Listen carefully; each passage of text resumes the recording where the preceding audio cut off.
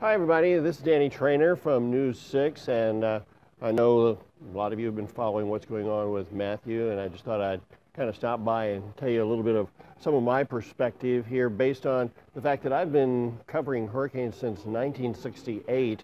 One of the first ones I covered here in Central Florida was back in 1979. It was Hurricane David. It affected mostly the Brevard County area.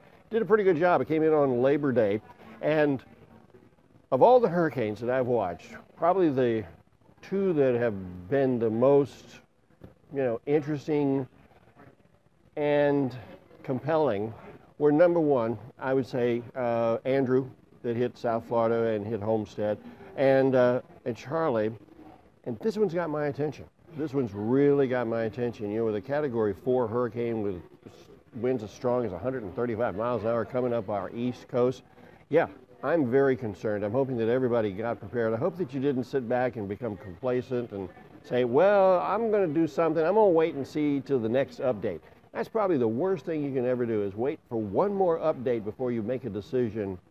Procrastination is not your friend when you're making a decision about life and death. And as we've seen, the longer you wait, the more the hassle.